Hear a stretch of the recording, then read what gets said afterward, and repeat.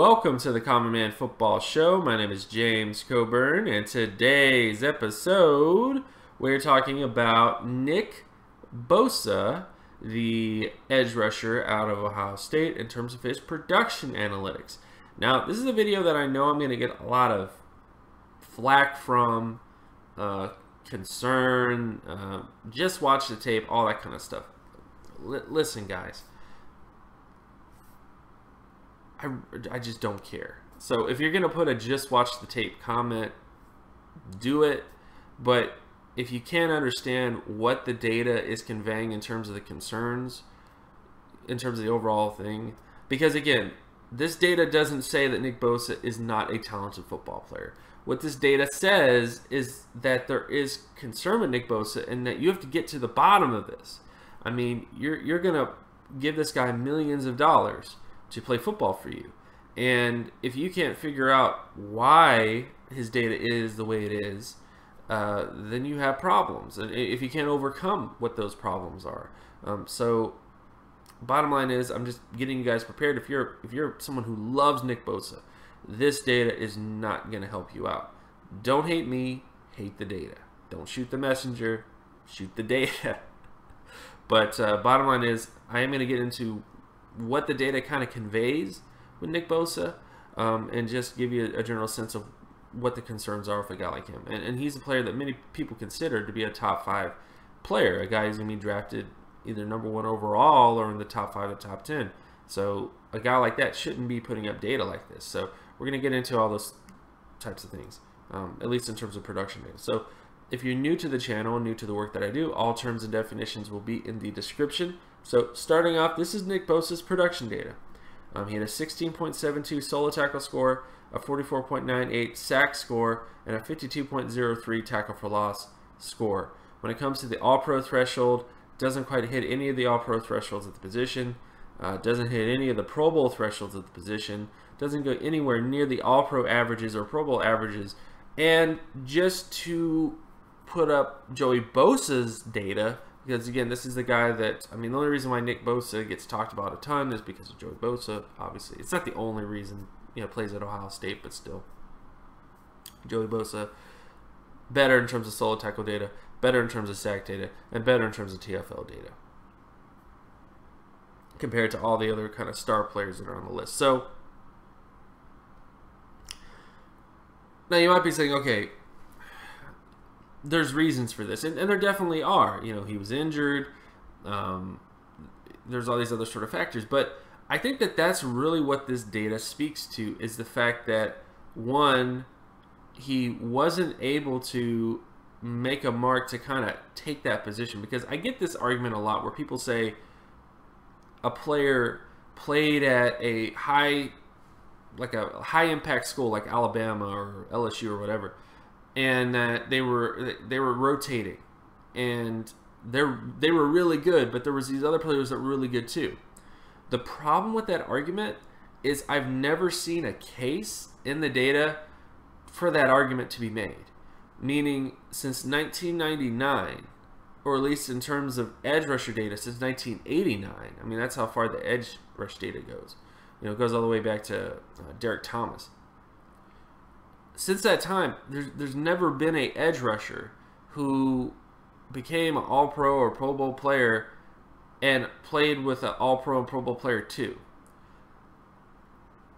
if that makes any sense. So, I mean, maybe not a Pro Bowl player. There have been definitely some cases of a edge rusher on a team that played with another Pro Bowl player, but both of those players had one season where they put in amazing production points. Bosa, my issue with Bosa, or Nick Bosa in general with that argument, is you're not looking at the facts. The fact is, all Pro and Pro Bowl players produce at this level, regardless of where they play. Even Joey Bosa played at Ohio State, very competitive program, and stuck out based on his overall data, based on his production data. Stuck out tremendously, and played at Ohio State. So we can make excuses for a guy, but those excuses have to have some merit. There has to be some guy out there that was not productive at his college and ended up becoming a elite NFL player. And there just isn't that many cases like that, especially cases where solo tackle data is so low. Because honestly, I would say Nick Bosa's issue is not necessarily his sack and TFL data as much as his solo tackle data, because solo tackle data is much more important. I can point to guys like Cameron Wake or Clay Matthews, guys that had 60 percentile solo tackle data, didn't have the best sack and TFL data, and went on to become obviously Clay Matthews and Cameron Wake. Nick Bosa, there's never been an All-Pro Pro Bowl player with as low of a solo tackle score as him, which again speaks to concerns. And I think a lot of this does illuminate the injury history with him. I'm not saying he's injury prone at all, but this is a guy that tore his ACL in high school. This is a guy that as soon as he got a featured role at Ohio State this season, couldn't finish out the season healthy because of a core injury. So again, not talking about him not talking about his work ethic or any of these other sort of issues. I don't know his work ethic. I'm not bringing that up at all. But this is a guy that just can't seem to, one, get a starting role and be so good that you don't want to rotate players with him. Because again, if you have Von Miller, why do you want to rotate Von Miller?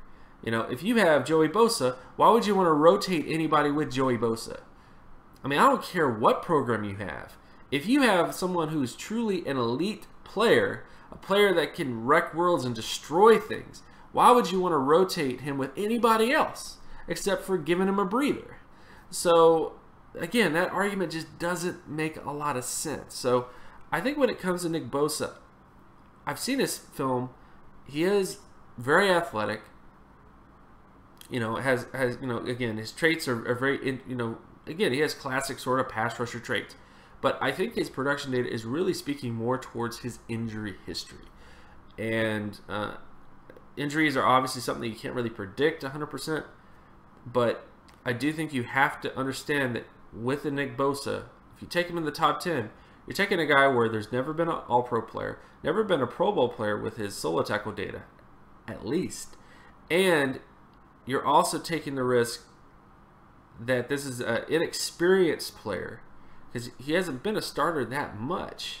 He hasn't started that many games, and there's the injury factor as well. So bottom line is, when it comes to Nick Bosa, I'm not saying he's not talented. I'm not saying he doesn't have a chance to become an NFL starter. But what I am saying is, in terms of top 10 consideration in the NFL draft, I think there are too many warning signs based on his production data to warrant a selection like that. Because I think regardless of bloodlines and all these other sort of factors, I think when it comes to Nick Bosa, this is a guy who just looks like a guy where NFL stardom, if you will, is something that just may not be there based on how he got to where he is right now. Things can change. He could become an outlier.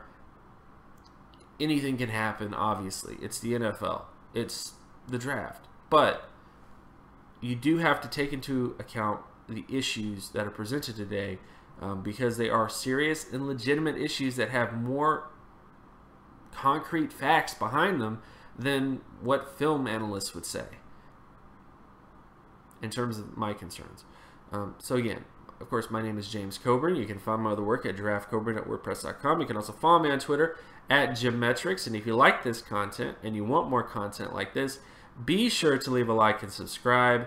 Share this video as well with anybody that you know. Hit that notification button so that you're always reminded when another video of mine drops. And I'll talk to you guys in the next video. Peace.